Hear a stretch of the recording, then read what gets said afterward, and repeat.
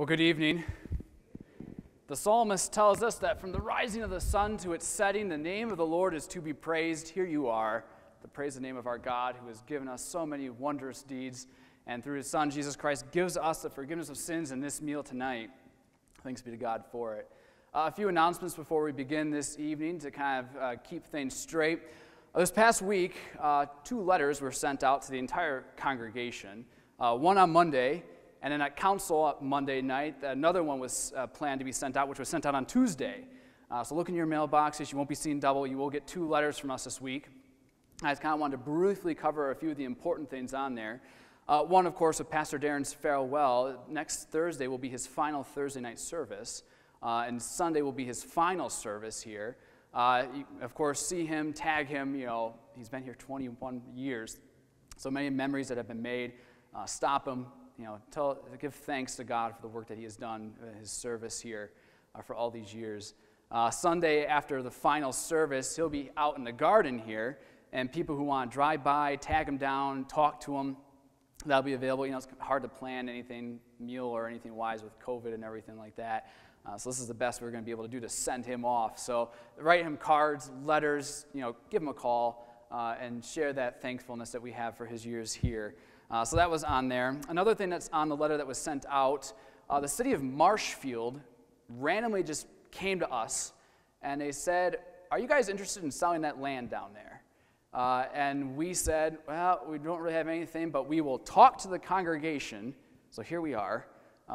Whatever, if you have feedback, you do not want us to sell the land. You are thinking, yeah, sell it. Tell us. Talk to us. We want to hear from you guys. Whatever, it's just feelers. There's no vote. There's if we ever came to it, we would vote.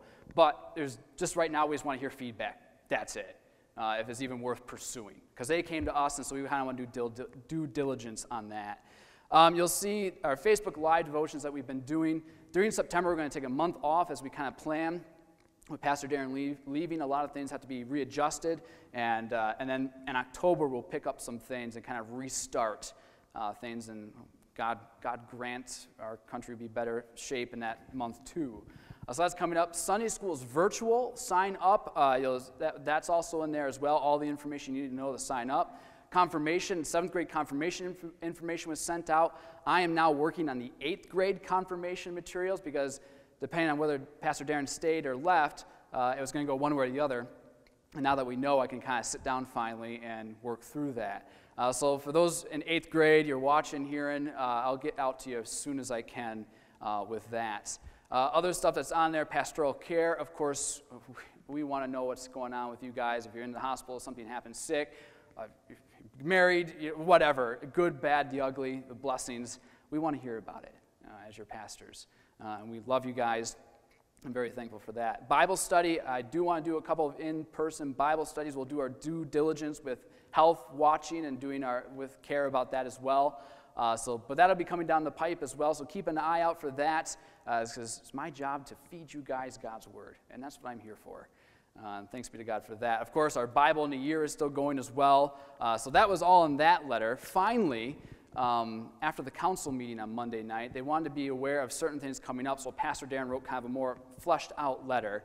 The financial report, if you look at that, so that we weren't able to have our mid-year congregational meeting. Surprise, surprise, we were short $58,000 on the year. So take a look at that. Adopt a bill, some ideas came out with that. If you're interested in sponsoring a bill, let us know. On things like that, building fund stuff, some of the work that we're looking to do in the future, a lot of that's been stalled this year just because of, well, everything that's been going on. And all that good stuff, extra lots are mentioned on there as well. And a word for me as your pastor, it's tempting to see all this and freak out and act in fear. And if we act in fear, that is not what we become as Christians. It's an opportunity to rise to the occasion. And we're all in this time of suffering, so it's good for us together to come together as God's people, and we'll get through it. And thanks be to God that tonight he comes at us with his word and with his gifts, because this is why we're here, guys. This is the whole purpose. Jesus Christ for you. Tonight, that'll lead us, of course, into the sermon for tonight. I'm actually preaching a psalm tonight. Psalm 138. It's the first psalm I'm preaching here, and I'll try to paint that picture as best I can and take you down that trail. So that's what we're here to do tonight. So let us prepare our hearts and our minds to hear God's word, to receive his gifts, and to call upon him in prayer and praise. And we will do that by singing our opening hymn, hymn number 612, As Rebels, Lord, Who Foolishly Have Wandered.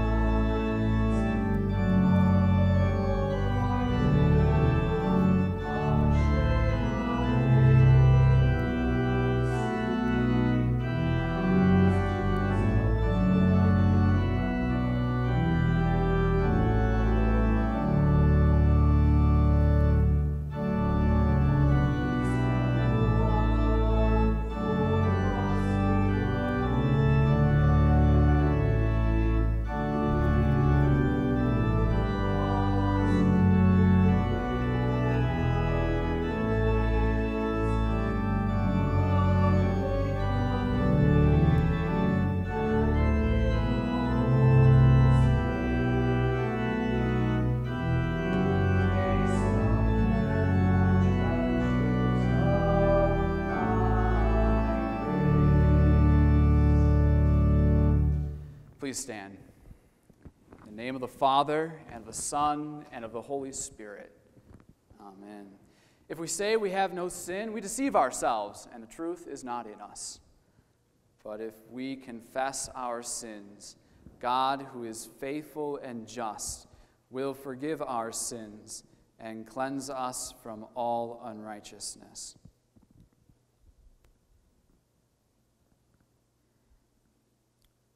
Let us then confess our sins to God our Father.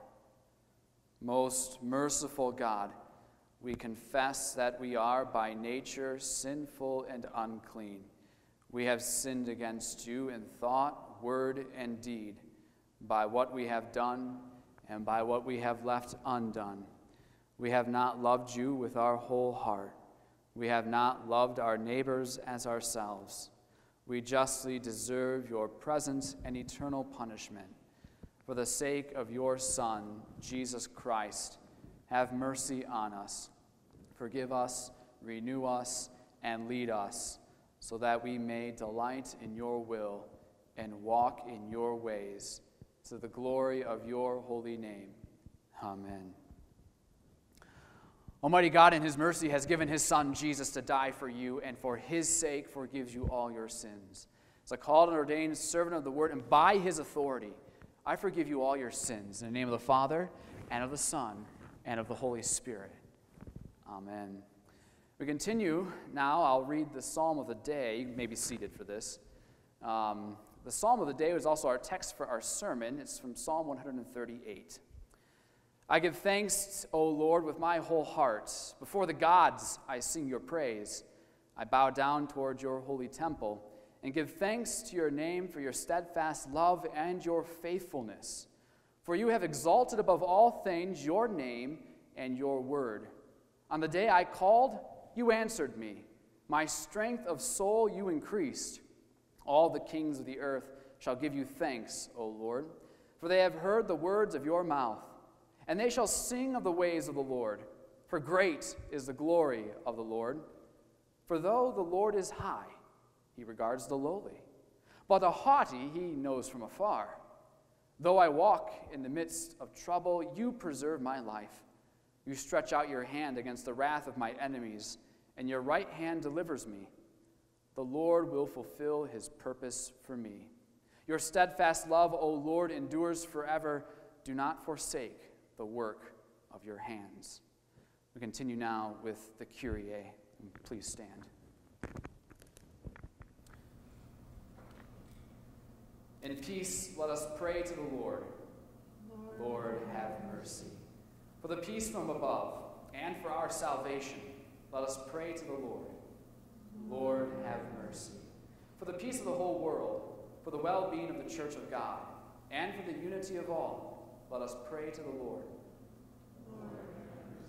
For this holy house and for all who offer here their worship and praise, let us pray to the Lord. Lord, have mercy. Help, save, comfort, and defend us, gracious Lord. Amen.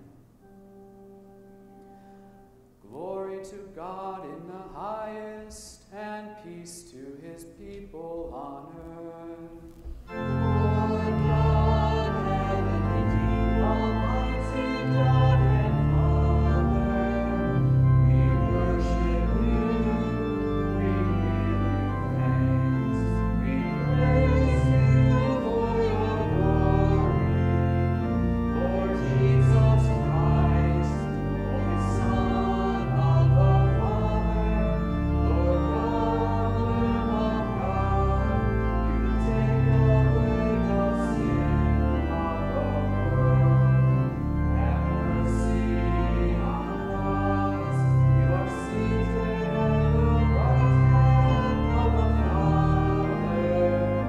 Receive our prayer, for you alone are the Holy One.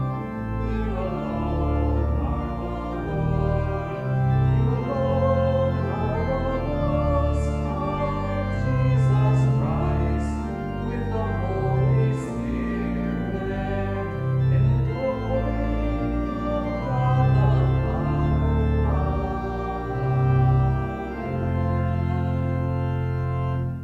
The Lord be with you. And also with you. Let us pray. Almighty God, whom to know is everlasting life, grant us to know your Son, Jesus, to be the way, the truth, and the life, that we may boldly confess him to be the Christ and steadfastly walk in the way that leads to life eternal. Through the same Jesus Christ our Lord, who lives and reigns with you in the Holy Spirit, one God, now and forever. Amen. Please be seated for our scripture readings this night.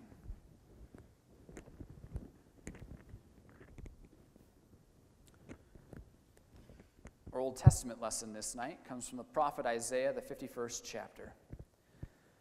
Listen to me, you who pursue righteousness, you who seek the Lord.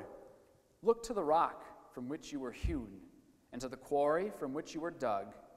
Look to Abraham your father, and to Sarah who bore you. For he was but one when I called him, that I might bless him and multiply him. For the Lord comforts Zion. He comforts all her waste places, and makes her wilderness like Eden, her desert like the garden of the Lord. Joy and gladness will be found in her, thanksgiving and the voice of song. Give attention to me, my people, and give ear to me, my nation, for a law will go out from me, and I will set my justice for a light to the peoples. My righteousness draws near, my salvation has gone out, and my arms will judge the peoples. The coastlands hope for me, and for my arm they wait.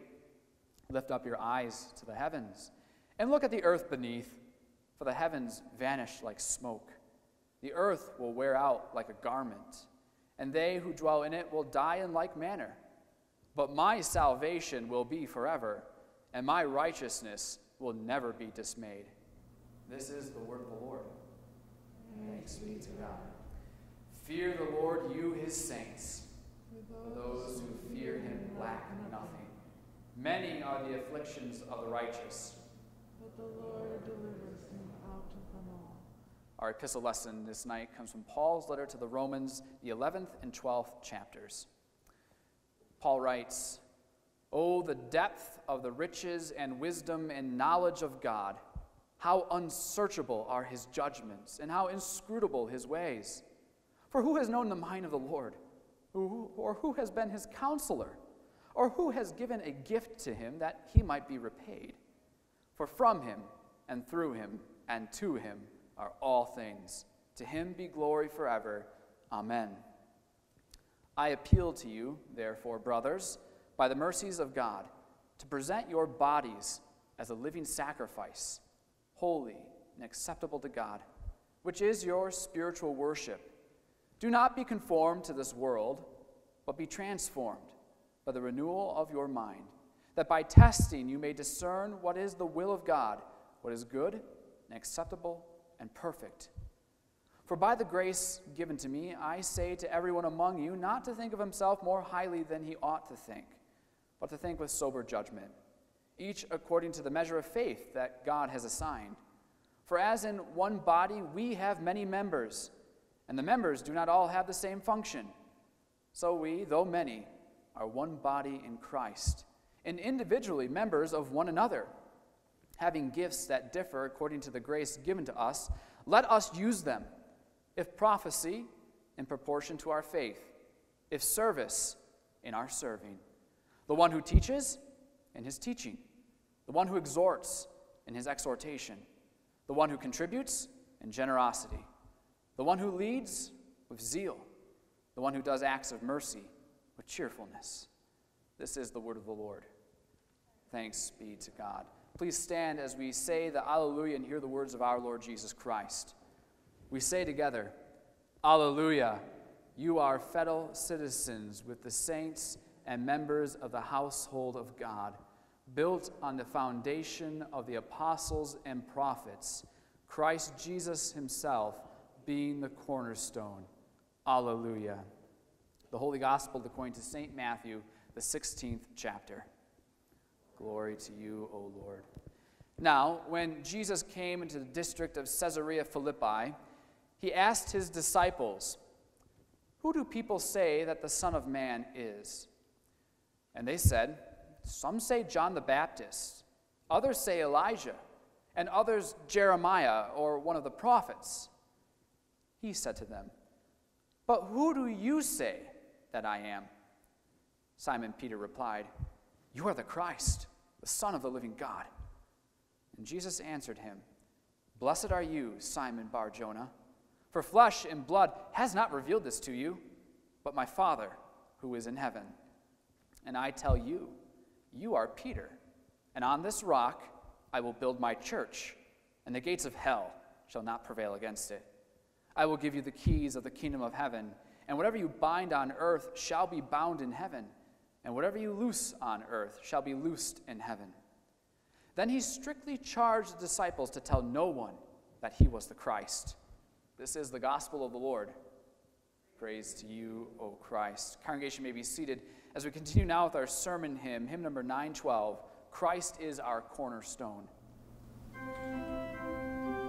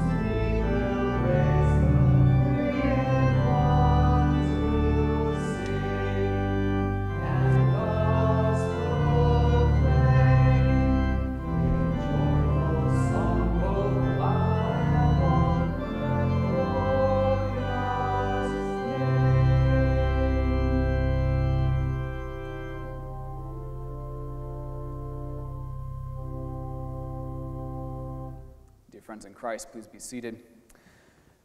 My dear friends who are loved by God and seen by God and known by God by name.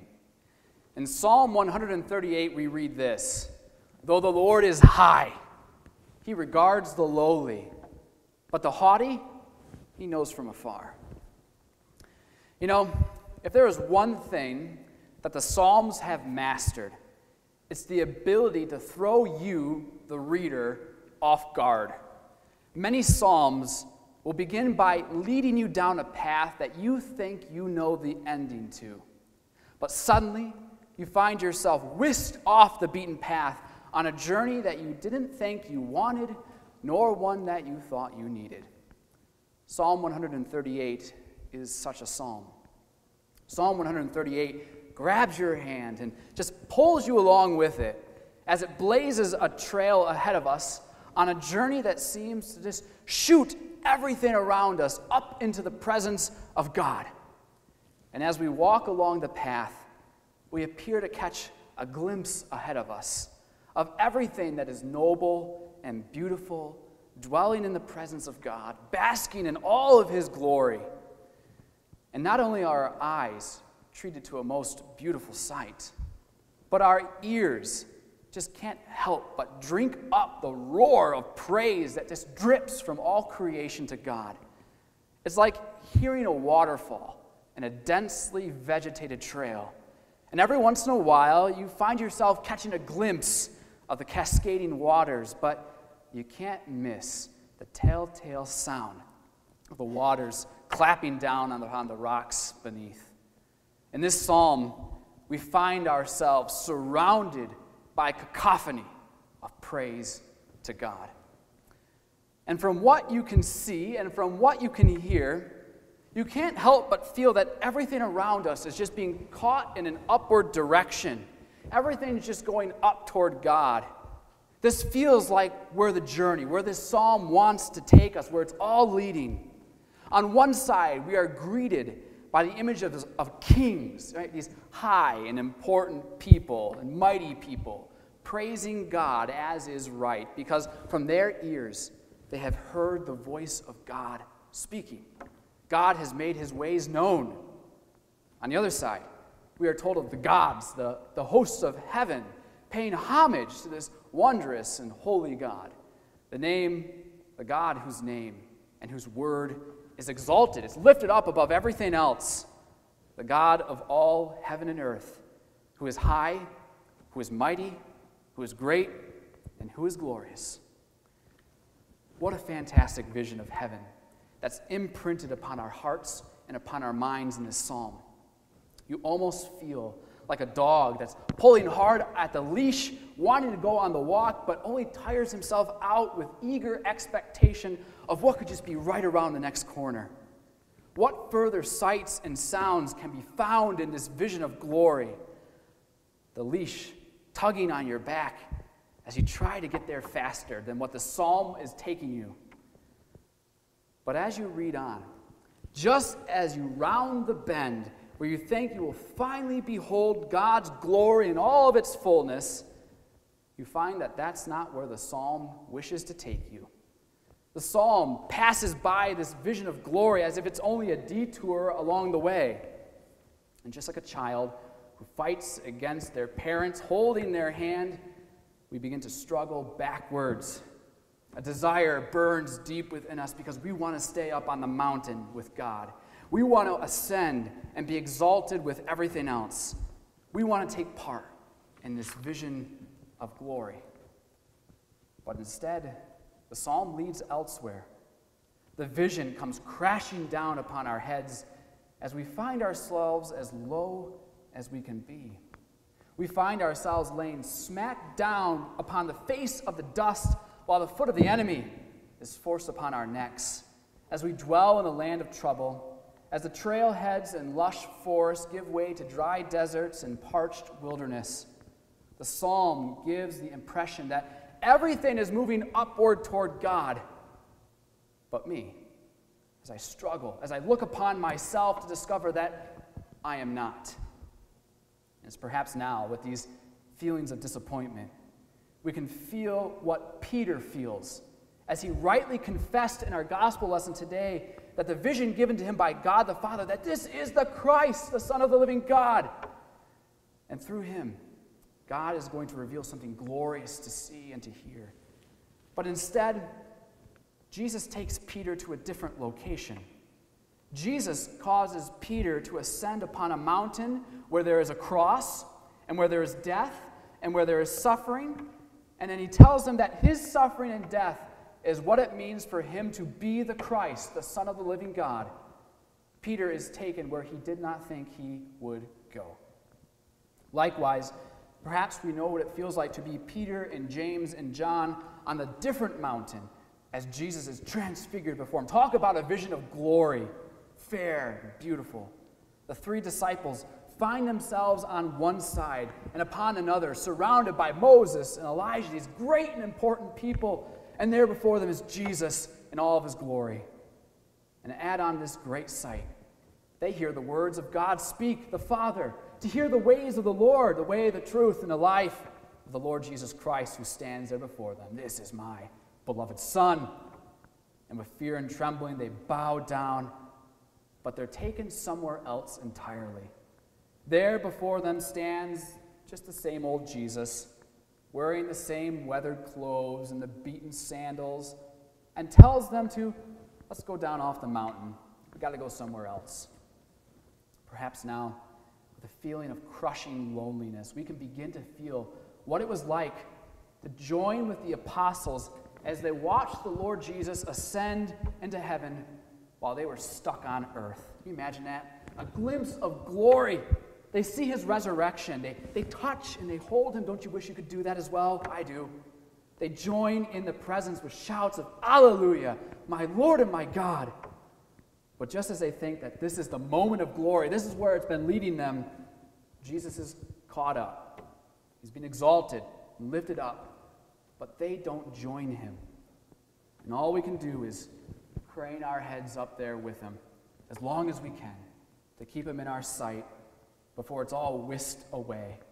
And our eyes come cascading down to earth, separated and far from God, and hearing the angels say, why do you stand looking into heaven?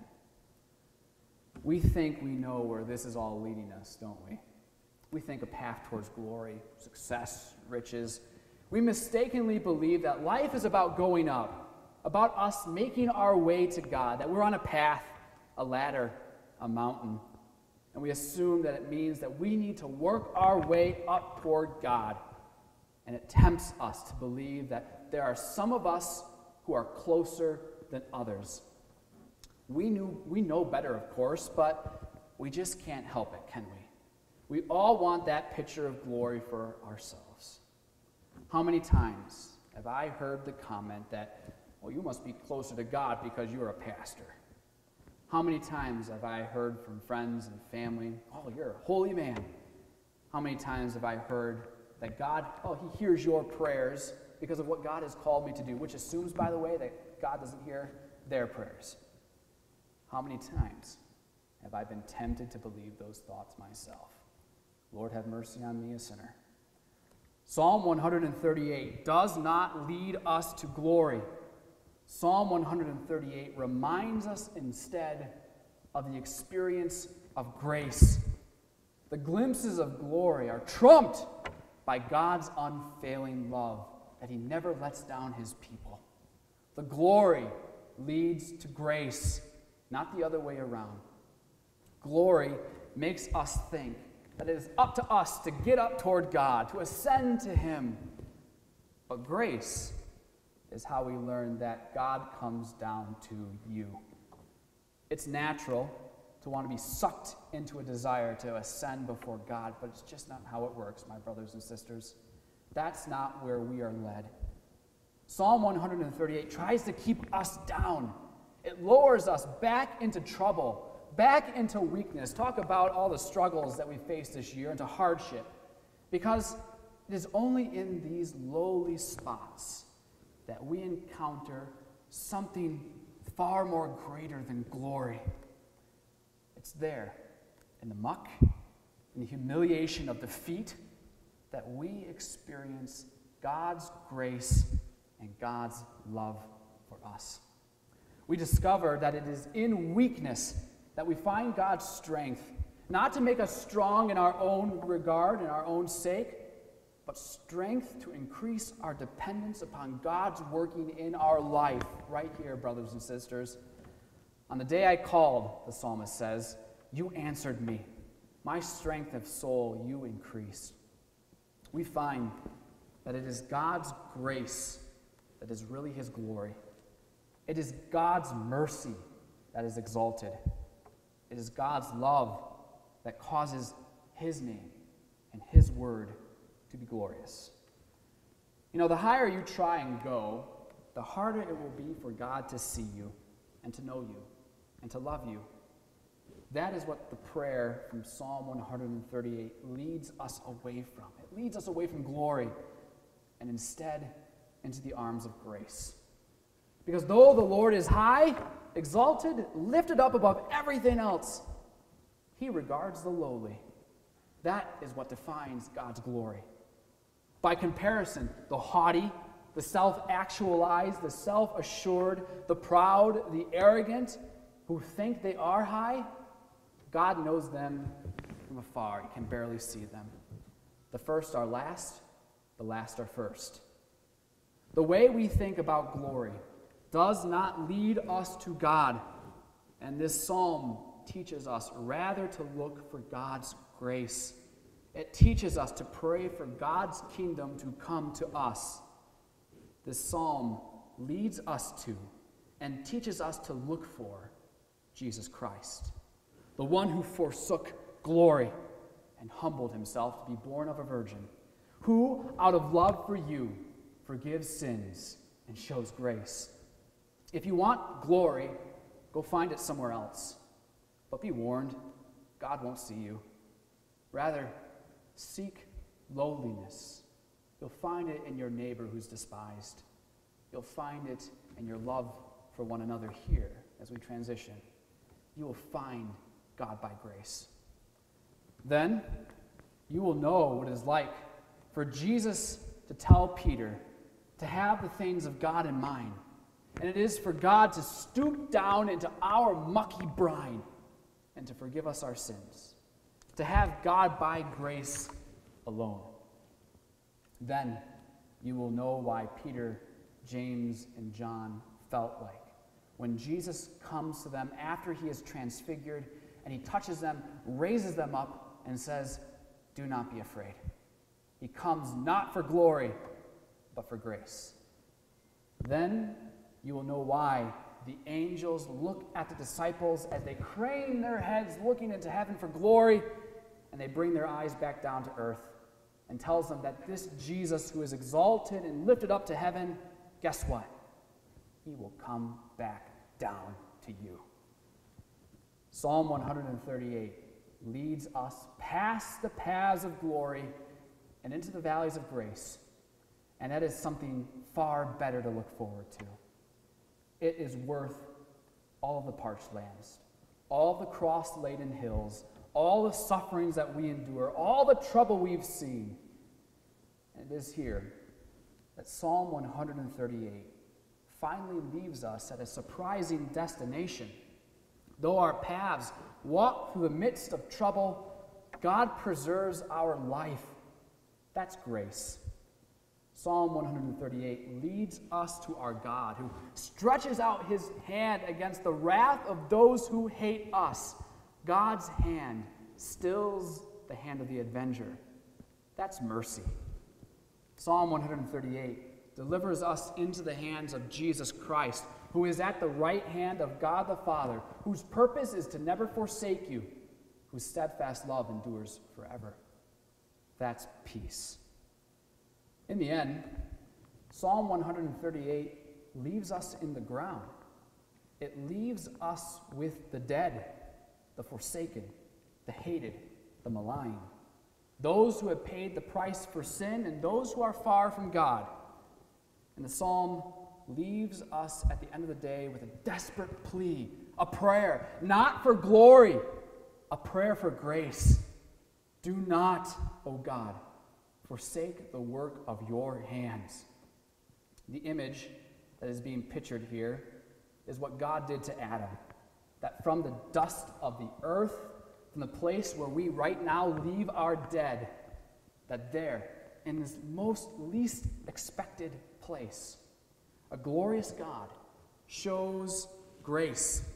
He stoops down with his own hands to bring forth life, healing, restoration to all who look to Jesus Christ. So, my dear brothers and sisters in Jesus Christ, I implore you, search not for glory, it fades away. Search instead for God's supreme grace that raised Jesus Christ from the dead, and for which you and I are sealed in the waters of holy baptism with. And what you will find again today at the end of my fingers as I give to you the grace and love of your God. Take, eat, take, drink, the body and blood of Jesus Christ, your Savior and Lord, given and shed for you for the forgiveness of your sins. This is an extension of grace, one that God offers you again tonight for the sake of his steadfast love through Jesus Christ our Lord. Amen. Now that grace of our Lord Jesus Christ, the love of God the Father, and the communion of the Holy Spirit be with you always. Amen. Let us now confess our faith in our God who has done such a mighty thing for us. Using the words of the Nicene Creed, please stand as we confess that faith together.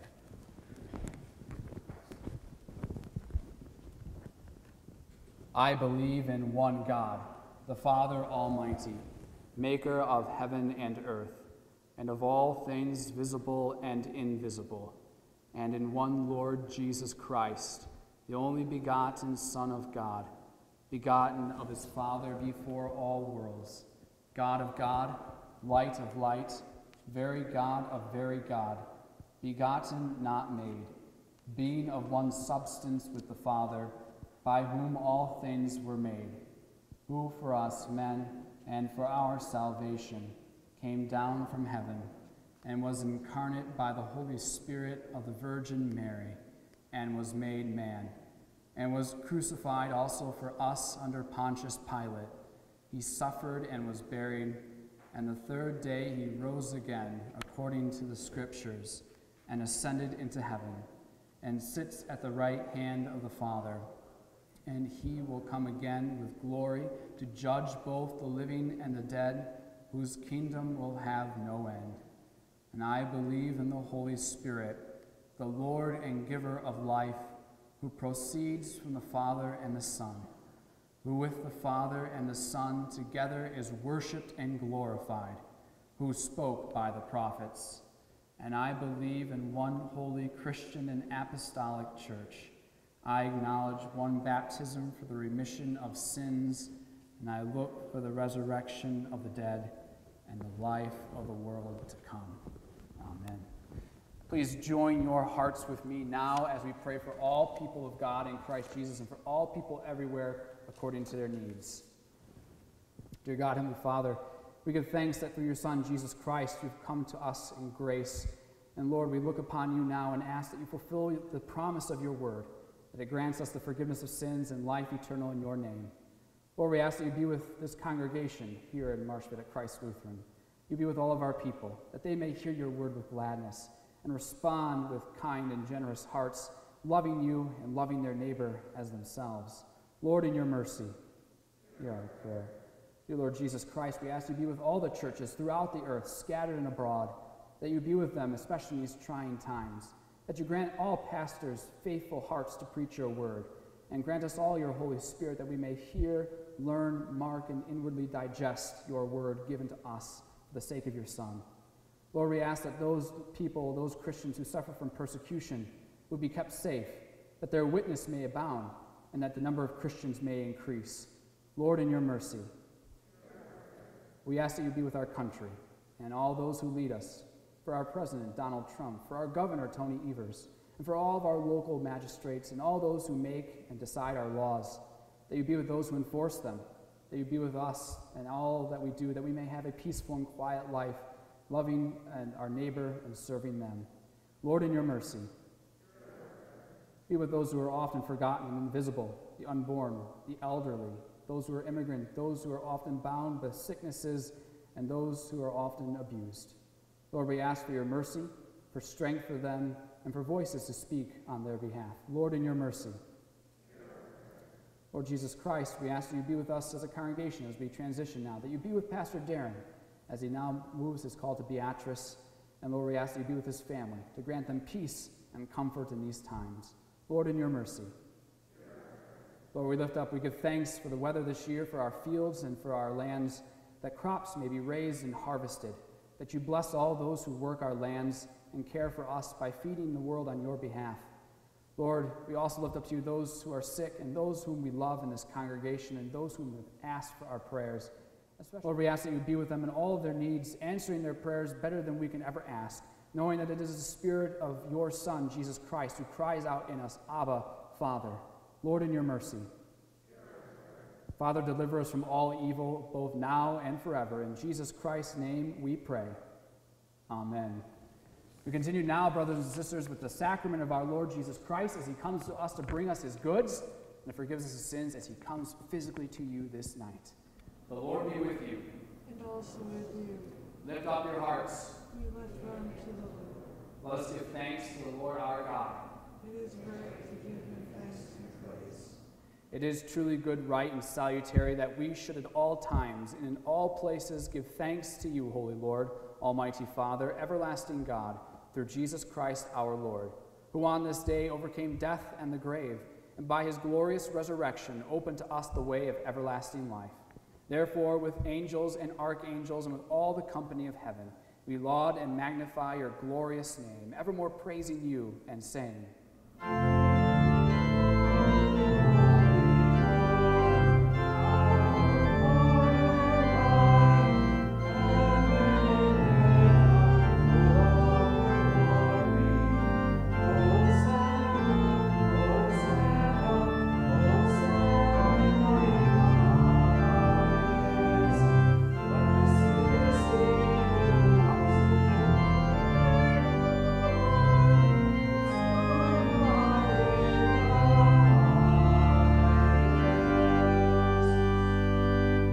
Blessed are you, Lord of heaven and earth, for you have had mercy on those whom you created, and sent your only begotten Son into our flesh, to bear our sin and be our Savior. With repentant joy we receive the salvation accomplished for us by the all-availing sacrifice of his body and his blood on the cross. Gathered in the name and the remembrance of Jesus, we beg you, O Lord, to forgive, renew, and strengthen us with your word and spirit. Grant us faithfully to eat his body and drink his blood as he bids us do in his own testament. Gather us together, we pray, from the ends of the earth, to celebrate with all the faithful the marriage feast of the Lamb in his kingdom, which has no end. Graciously receive our prayers. Deliver and preserve us. To you alone, O Father, be all glory, honor, and worship with the Son and the Holy Spirit, one God, now and forever. Amen. O Lord Jesus Christ, only Son of the Father, in giving us your body and blood to eat and to drink, you lead us to remember and confess your holy cross and passion, your blessed death, your rest in the tomb, your resurrection from the dead, your ascension into heaven, and your coming for the final judgment. So remember us in your kingdom and teach us to pray. Our Father, who art in heaven, hallowed be thy name. Thy kingdom come, thy will be done, on earth as it is in heaven. Give us this day our daily bread, and forgive us our trespasses, as we forgive those who trespass against us. And lead us not into temptation, but deliver us from evil. For thine is the kingdom, and the power, and the glory, forever and ever. Amen. The peace of the Lord be with you always. Amen. Congregation may be seated, and we will continue by singing the Agnus Dei, the Lamb of God.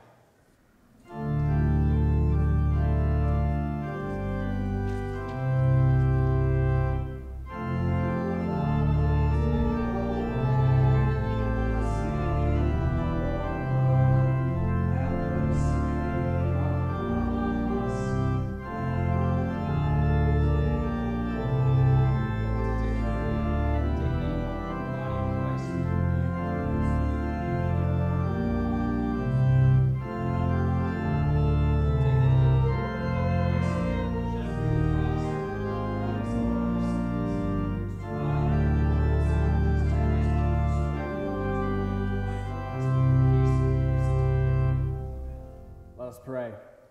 We give thanks to you, Almighty God, that you have refreshed us through this salutary gift. We implore you that of your mercy you would strengthen us with the same, in faith toward you and in fervent love toward one another. Through Jesus Christ, your Son, our Lord, who lives and reigns with you in the Holy Spirit, one God, now and forever. Amen. The Lord bless you and keep you.